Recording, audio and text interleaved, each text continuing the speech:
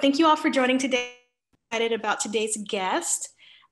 This is the Interim Expert Team's Tame the Change podcast. And what we do at IET is we help you embrace the chaos to empower your business. We have an esteemed guest today.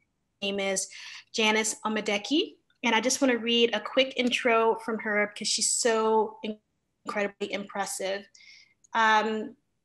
So she is the CEO and founder of the Mentor Method, an enterprise platform helping companies keep and develop their diverse talent using the proven power of mentorship. I love everything about that.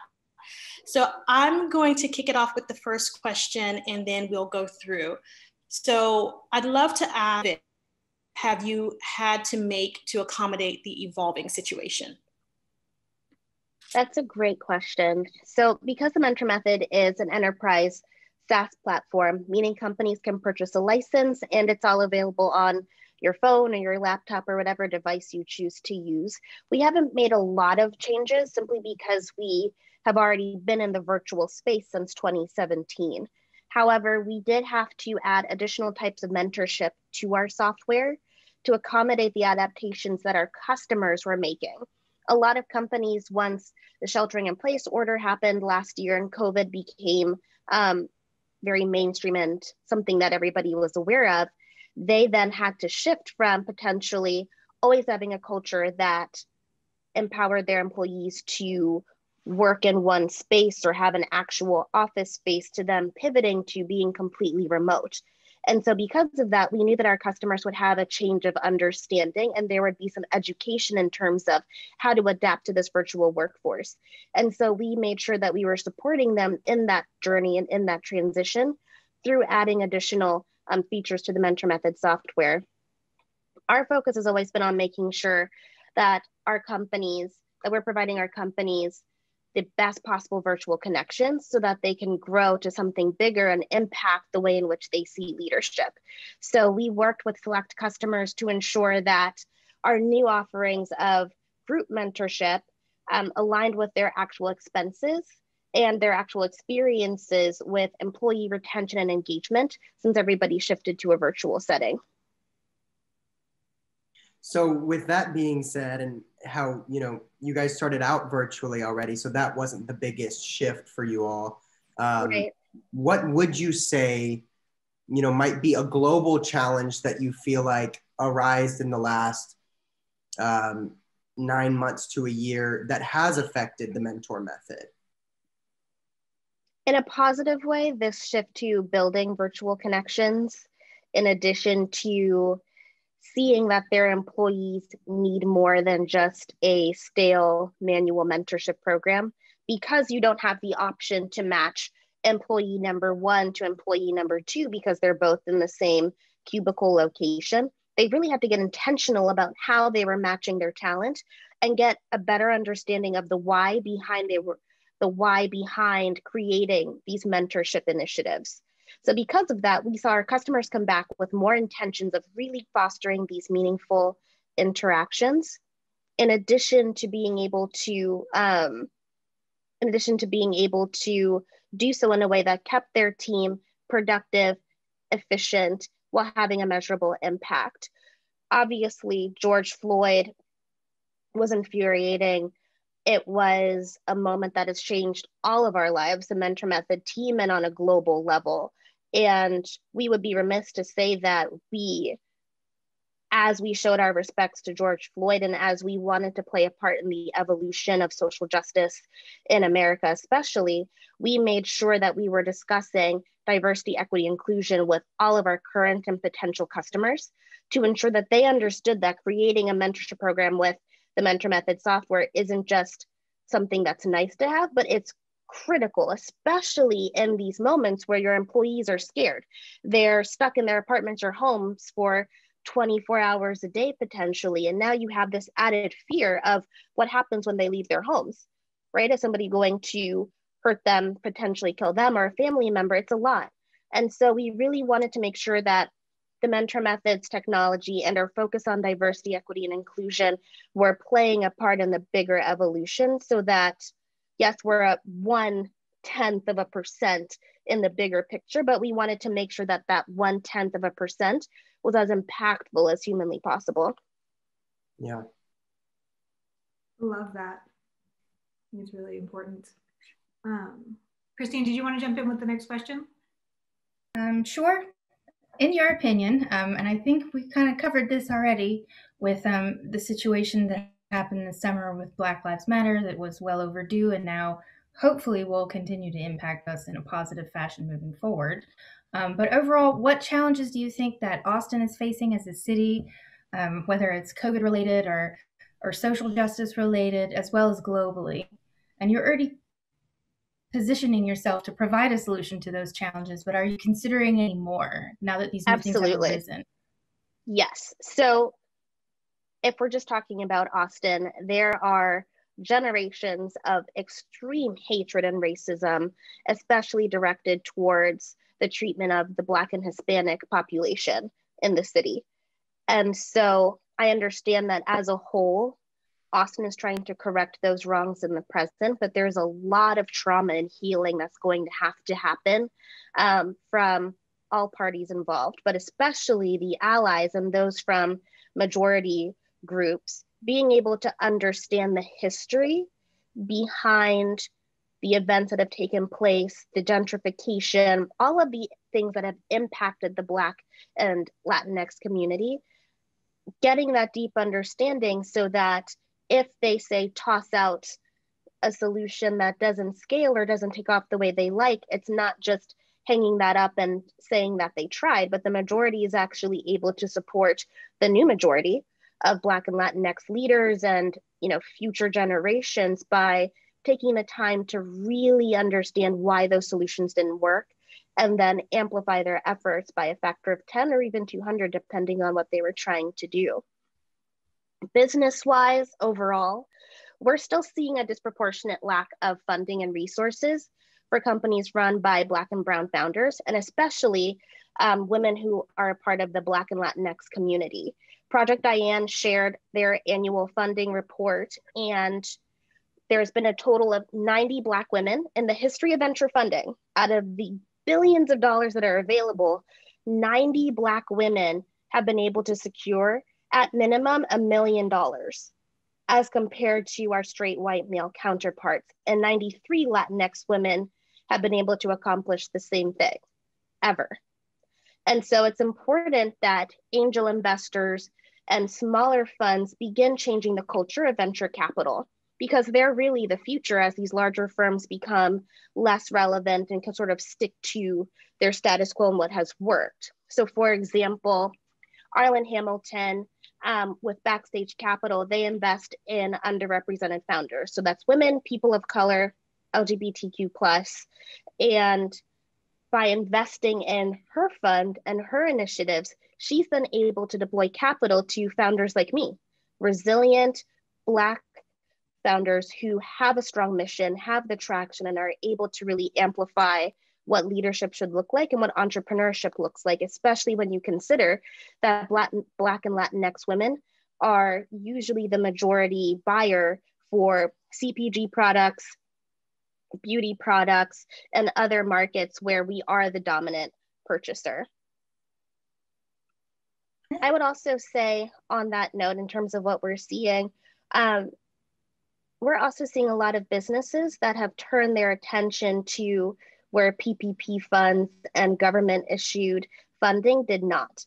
So in addition to a disproportionate amount of funding, we're also seeing a disproportionate amount of these small business loans being allocated to where the greatest need is not, let's say. So for example, you might have Tom Brady's business getting millions of dollars in funding, or Joel Osteen, who also received millions of funding. They don't need it.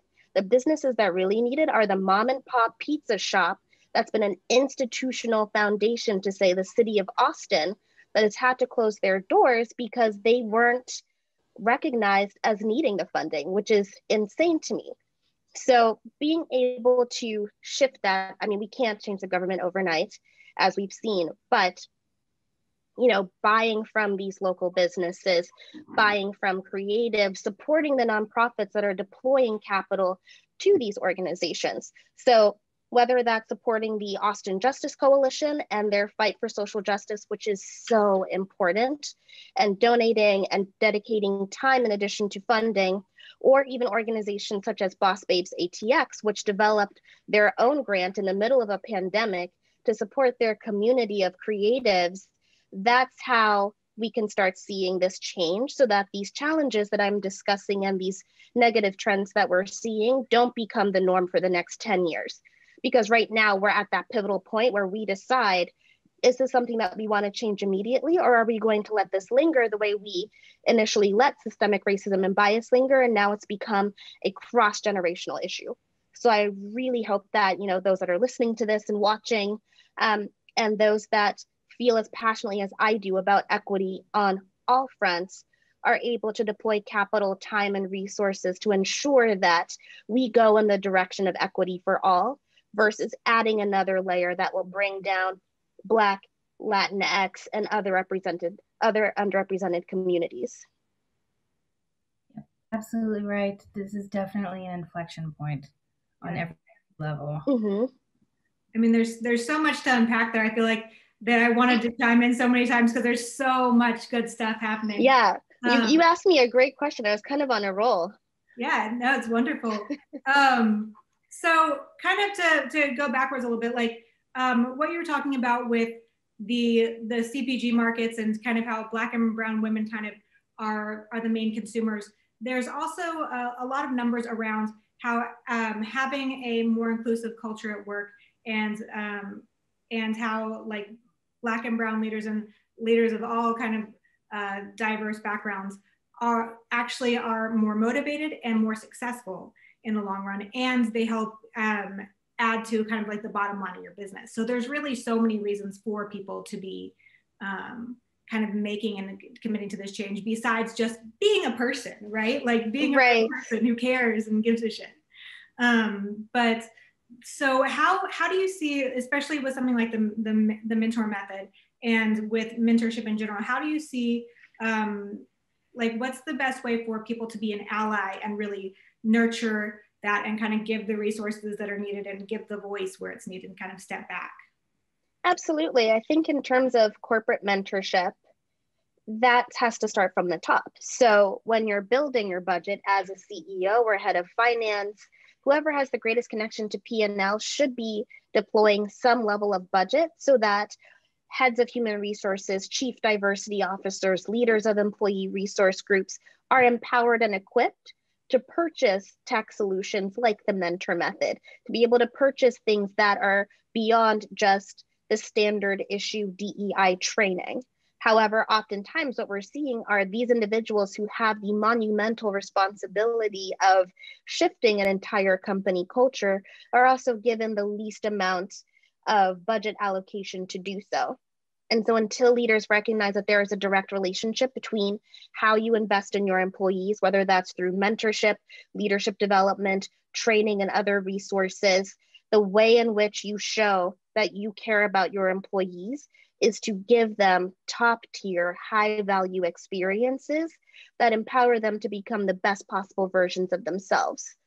And so that can't happen if you're a $1 billion company and you're giving your head of diversity, equity, and inclusion $100,000 a year to work with. That's a conference, and a conference can only do but so much. Whereas, let's say, mentorship can be a lifelong and life-changing relationship that increases skills confidence, increases your aperture to see what's possible, and also helps employees feel a higher level of loyalty and dedication to the source of that next level mentorship. I love that. That's a great answer and really helpful, honestly.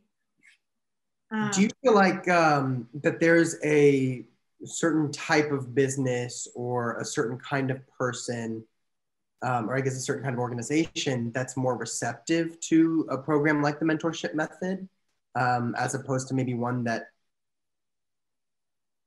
would give some pushback or not see the need or the benefit of it? Yeah, I don't think it's an industry specific thing. I think it's more on the eyes of and the experiences of leadership.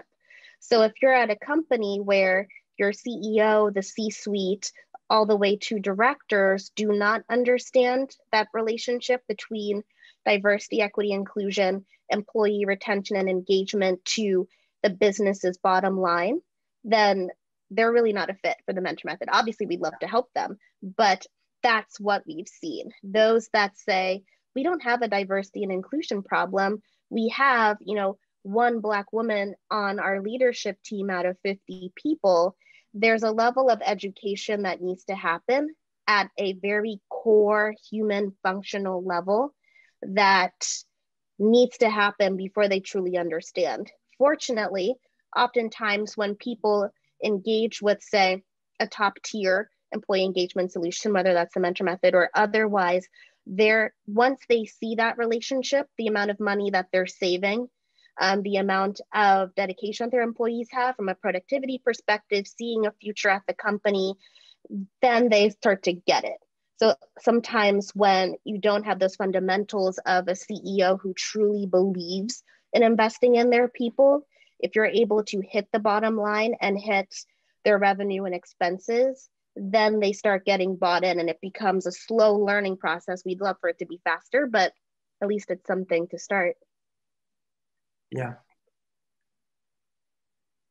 If we have time for just at least one more, I had a follow-up as well, but just looking at how amazing the program is, Janice, I wanted to ask you kind of what the catalyst was for it. What was that moment in time where you were like, this is what I'm going to do. This is the answer because this was the issue that came up. I'd really love to know kind of that moment that you decided this is what you wanted to do and what happened to inspire you to do that. Absolutely. So I was inspired once and then inspired again, if that makes sense. So the first time I was taking a class through Harvard, I was pursuing a strategic management certification. And so I was in a disrupting technologies class. Final project, we had to look at an industry and determine how we would innovate upon it. And so immediately I thought of mentorship. I didn't know where it came from. And I said, that was very random. Like, why did I think of that so quickly? But there was something sticky about the solution that my team and I brought to the table. Upon reflecting the why behind that, I'm first generation American. My parents immigrated from the Congo. And so early on, we didn't have a lot of money. And it was through workforce development programs where my dad was connected to mentors who taught him about technology and other career opportunities that we went from, 6 people in a 2-bedroom apartment and not the best neighborhood in the DC metro area to a 5-bedroom home with a yard in a good school district. So for me, as a byproduct of tech and mentorship, I understand that when you advocate for that one person who doesn't even know that they should be advocated for, it increases their confidence.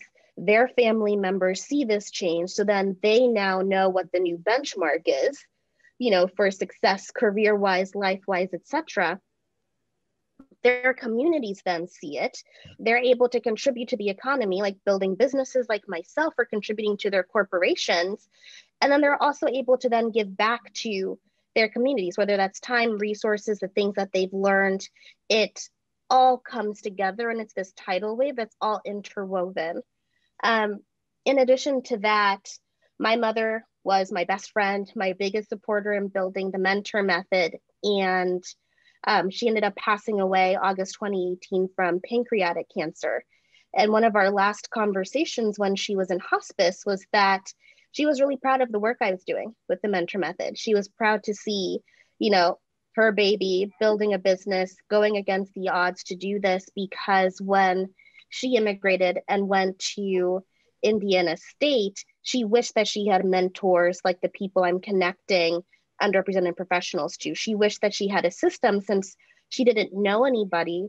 She wished that there was something like the mentor method that could have helped her meet the right people to help her evolve in her career. And so having that heart-to-heart conversation as the second to last conversation I ever had with her really lights that fire in me to keep going and keep building this and continue doing this for the Lorenas of the world, if you will. That's my mom's name. the people who need it and the people who want it, but maybe don't know the best place to find that mentorship. Being able to make it easier for them to get what they need to continue evolving in their careers and feel happy at the end of the day or their life and where they went means everything to me. For sure, and thank you so much for sharing that. Sure. I just want to say how critical the work you're doing is, and that, you know, I'm just so grateful that you not only started it, but you're continuing it with your team. I think we had a follow-up. Yeah, just real quick. I really agree with kind of what you're saying across the board. And I think an important takeaway from this is a conversation we're having with a lot of people where it's people keep talking about wanting to go back to the way things were, to return to normal. And that's absolutely not what we need, right? Like, this has been a wake-up call. And it's so important to start embracing things like the mentor method. What do you feel like, besides mentorship, are a couple of quick bullet point takeaways that our audience can use for kind of taming that change and starting to make a difference as we move forward? Don't get complacent. Just because you think you did one impactful action, you've got to follow up. 1 week of posting quotes from influencers on your Instagram stories does not an ally make, right? You have got to do more than that. Put your money where your mouth is. Support the nonprofits that are doing the real work. Dedicate your time to mentor other businesses if they need it. Help your team and create space where your team can have constructive and maybe difficult conversations about the world around them. Don't try to build this microcosm where everything is normal and perfect, because it's not, and that's uncomfortable, especially for those that are directly impacted, like the Black community, given the social justice concerns that are taking place right now. Don't turn a blind eye.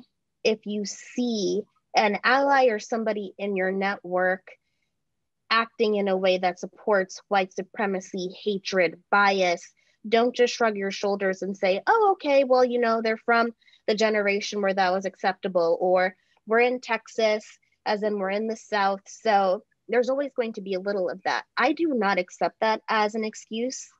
That's exactly what it is, an excuse. So hold other people accountable.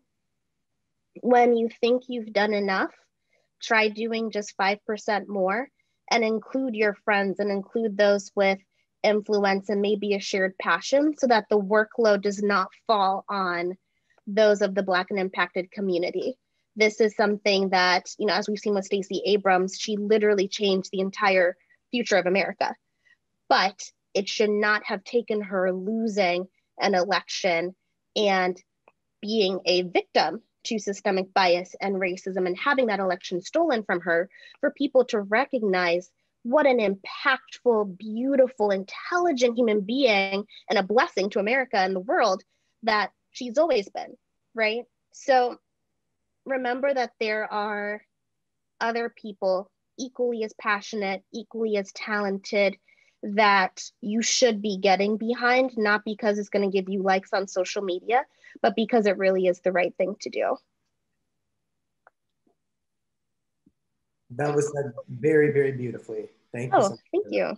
Yes, for sure. Beautifully said. Well, we so appreciate your time today, Janice. And again, just incredibly grateful for your thought leadership and for what you're doing, not only for the local community, but globally, and how this is going to positively impact people. So in closing, we are the Interim Expert Team. This is the Tame the Change podcast, and we will see you in the next episode. Awesome. Thanks so much, Janice. We appreciate it. Yeah, of course. Have a great afternoon. Thanks for your time. Thank you again. Thank you. Right, take care. Bye. Bye.